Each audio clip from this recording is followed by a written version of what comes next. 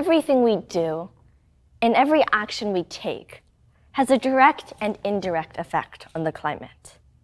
Driving to school, cooling off with air conditioning, and even turning on the water when we wash our hands all have consequences on the environment. But have you thought about how you eat? And have you thought about how your food choices can harm or heal the planet? Because it certainly can.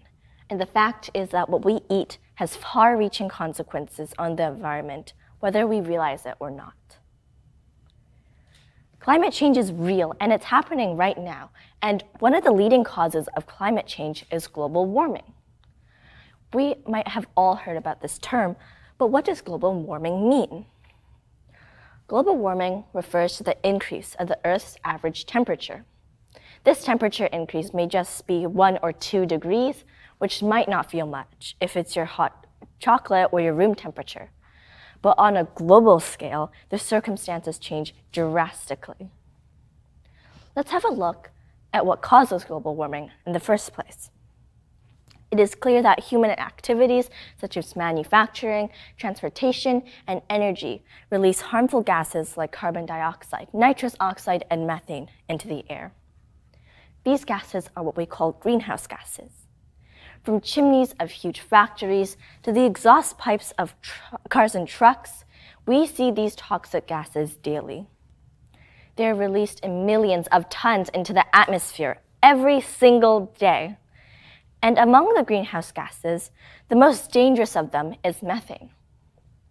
Methane is the second biggest contributor to global warming after carbon dioxide.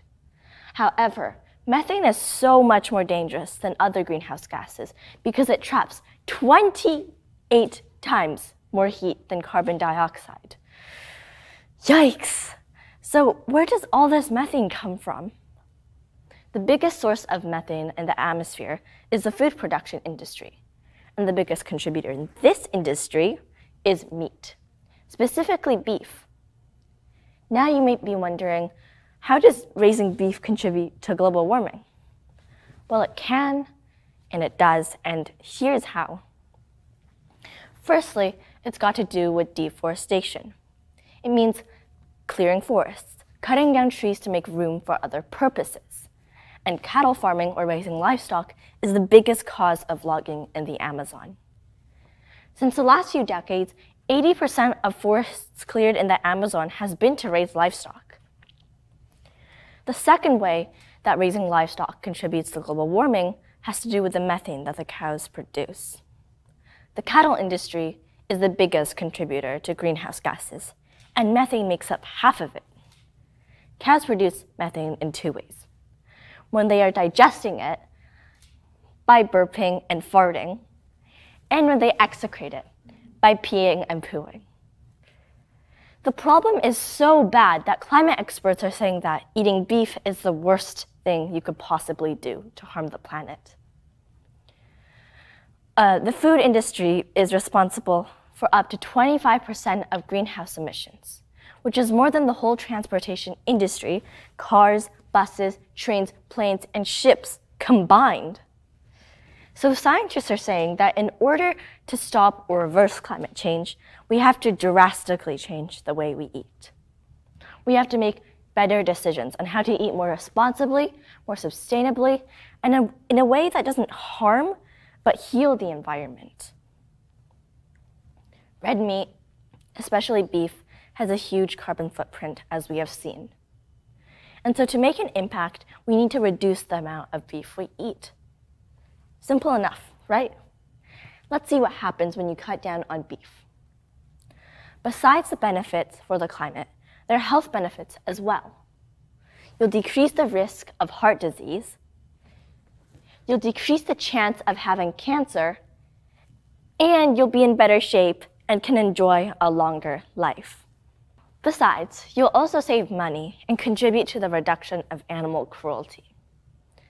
I know some of you really like beef, but I'm sure that the more you know, the better decisions you will make. I was just like you, and I used to eat beef very often. But after I realized how bad it was to the earth, I changed my eating habits, and now I fill up on vegetables rather than red meat. It is hard to make a drastic change overnight, but we can all start small. It's how I started, and maybe you could do the same. Let's change our diet to benefit the climate. Here's how we do it. First, we make meat our side dish. Most of us have grown up eating meat as the main dish, with a side of vegetables or rice. But now we're going to switch this around and make vegetables our main dish and have a little bit of meat on the side. Nowadays, I have a big portion of vegetables and maybe just a little bit of chicken on the side. And by the way, chicken is also a better alternative to beef in terms of the impact on the environment. Secondly, we can be creative. Accompany your parents when they grocery shop. Have a good look at all the options in the produce section. You'll probably spot something you've never tried before. And so be adventurous and try something new. The internet is a great place to know more about your fruits and vegetables. And you can probably find some good meatless recipes online too. Lately, I accompany my mom when she goes to the supermarket or to the farmer's market. And I've tried some different fruits and vegetables I never did before. You can also be creative by trying different cuisines. A lot of Asian and Mexican dishes are delicious and vegetarian. I recently tried Indian food and discovered I really like butter chicken. By the way, it wasn't really chicken. And finally, let's substitute our favorite foods for healthier options. We can try tofu instead of chicken, seitan instead of pork in our favorite recipes. And if you like burgers, there are so many plant-based options out there. Many meat eaters are actually trying these plant-based burgers, and even national food chains are selling them. We can also make substitutions for our favorite dishes. I really like mapo tofu, and instead of using pork, my mom has been making it with beans, carrots, and other vegetables. It is so good, and I'm enjoying it all the same. Those are just a few ideas on how to cut down on your beef consumption and incorporate more vegetables and plant proteins into your diet. As long as we understand the facts and are committed to change, it will get easier to change our eating habits. Now we know what the problems are. The link between raising cattle and greenhouse gases. The massive deforestation to make room for livestock. And the cruel conditions of factory-farmed animals.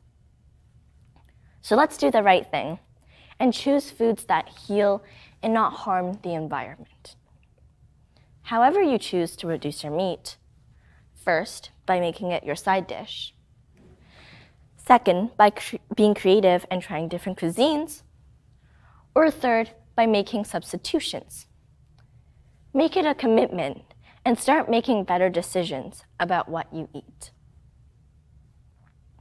I bet you never thought that you could sit at the dinner table and fight climate change with a fork and knife, or with chopsticks, and neither did I.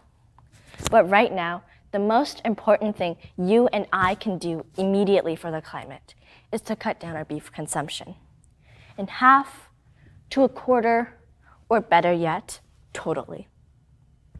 And the best part is that this small change to your diet isn't going to drastically change the way you eat, but it will create a huge and positive impact on the environment. So let's change our diet to benefit the climate. Thank you.